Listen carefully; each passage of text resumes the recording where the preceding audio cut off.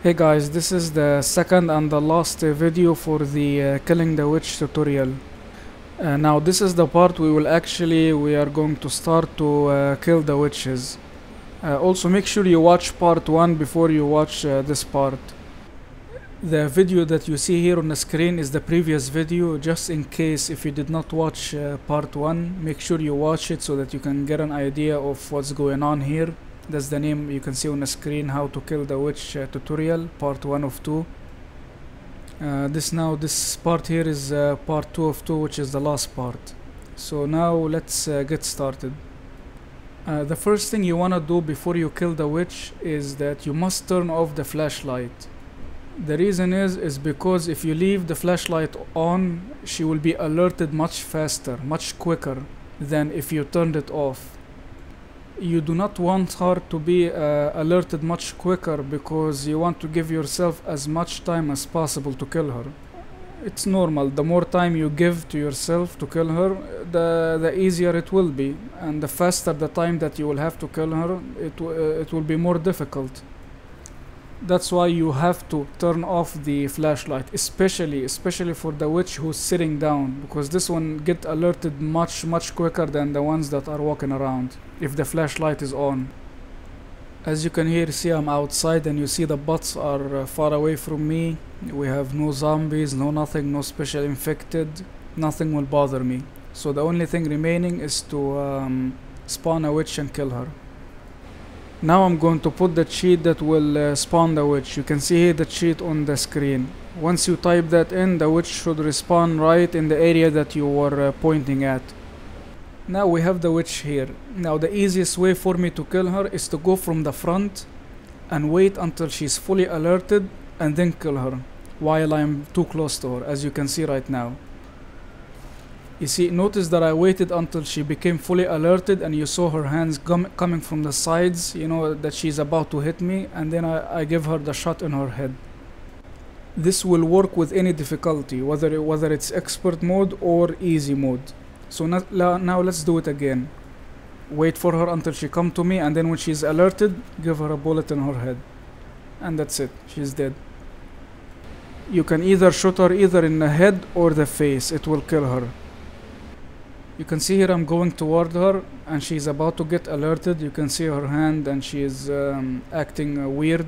That means she's about to get alerted.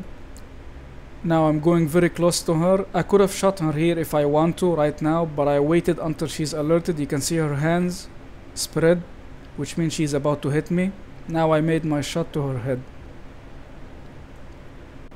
I know you might say, okay, but why you didn't shot her from the beginning? Before she have to be alerted. The reason is it's because I was not very close to her. Not because you have a shotgun with you and you shot her in the head, it does not mean that she will die. You have to be very close to her. You have to be like you have to be like touching her in order to make the shotgun kill her from the first shot. The reason is if you're not touching her while you were shooting her in the head, you will not be able to kill her with one shot. You have to do another shot in her head in order to kill her. The problem is you will not have time to make your second shot because she will get you before you even shoot another bullet. The problem is as soon as you touch her, she will be alerted and then she will start attacking you. That's why I waited until she get alerted before I shot her, because when she was alerted I know for sure I was touching her, and if I'm touching her and I made the shot either in the head or the face, I will kill her from the first shot. I'm saying this because a lot of time I saw players like they think that they were touching her, like they were very close to her, but they shot her before they touched her, and as a result it did not kill her from the first shot. That's why it's better that you do not make your shot until she become alerted, because this is the time when you will know for sure that you're touching her. Now, assume that you cannot do it with one shot only, and it's very difficult. There is another way you can actually kill her with 2 shots if you want. Just in case if one shot is very difficult for you, you can actually do it with 2 shots, which I will show you right now. Now I'm going to go to another spot here and I'm going to spawn another witch, but this time I'm going to kill her with 2 shots. Now let's repeat this in slow motion. Now this time, as soon as I go to her, I'm going to shoot her. I'm not going to wait until she's fully alerted as I did before, as I did when I shot her from the front. You see, this time right away, as soon as I went to her, I give her the 2 shots. Also, you have to be very close to her when you shoot her 2 times. If you're not very close to her and you try to shoot her, it will take about 3 times in order to kill her. That means you will actually be dead by that time. You can only do this with 2 shots.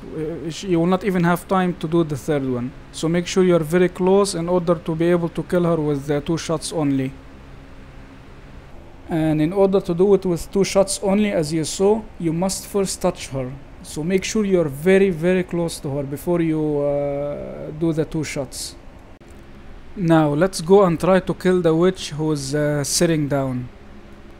Killing the witch that is sitting down is a little bit more difficult than the one who's walking. It's because when you start to come close to her, she start to come up, she start to stand up, which will become a little bit difficult to aim exactly at her head before she become alerted to you. So in order to spawn the sitting witch, we have to change this campaign to another campaign, which the Dark Carnival, and we will put the exact same cheat that we put in this campaign. But since we will put the cheat in Dark Carnival, it will spawn the sitting witch. So let's first select the Dark Carnival campaign. On your keyboard, press the key that is under the escape key. Here are the 2 symbols that are located on the key. Just press that key. Next, you should see this text box on your screen. You can see a text box at the bottom, and there is, the button on the right. Here is the text box where you will put the cheat that will allow you to go to the Dark Carnival level. So we will select the level at the last level of the Dark Carnival campaign. In order to do that, we will type this in the text box, then press the button on the right. Once you press the button, Dark Carnival campaign should start loading, and the map should start after the loading is done. Also here, make sure you leave a space between the word map and the name of the campaign. Like here you see the word map and then C2M5. Make sure there is a space between them. If you do not leave a space between them, it will not work. Okay guys, here I just fast forward. I already loaded the Dark Carnival campaign, and I fast forward a little bit, moved up a little bit here in the stage. Behind me on the stage, I have a very large fans from behind. They are supporting me, so I will show them to you after I'm done with killing the witches. One thing you want to know about the witches that are sitting is that even when you touch her, she does not get alerted. She first have to stand up, and then after she stand up fully for about, I don't know, like about 2 seconds, then she become alerted and start attacking. These are different from the witches that were walking, because the walking witches, as soon as you touch any of them, they will be alerted right away and they will start attacking. So that's a big difference that I want you to keep in mind when you are trying to kill the witch that is sitting. I am saying this is because when you want to kill the witch who is sitting down, you have to first touch her, but at the same time you have to wait until she stand up. Then after she stand up, you will make your shot either in her head or on her face. Yeah, so don't do the mistake by thinking that, okay, if I touch her, she's going to get alerted right away and she will start attacking me. No, she will not attack you right away, because she act differently than the witch who is walking. So here first I want to show you something. I want to show you the difficulty. Here we have difficulty. The expert is grayed out, which means it's the currently selected difficulty. Now I'm going to spawn the witch by typing the cheat in, and now we have a witch in front of us. Again, get close and shoot her in the head or the face, as you can see here. Thank you very much everyone. I really appreciate it. Thanks a lot. Thank you.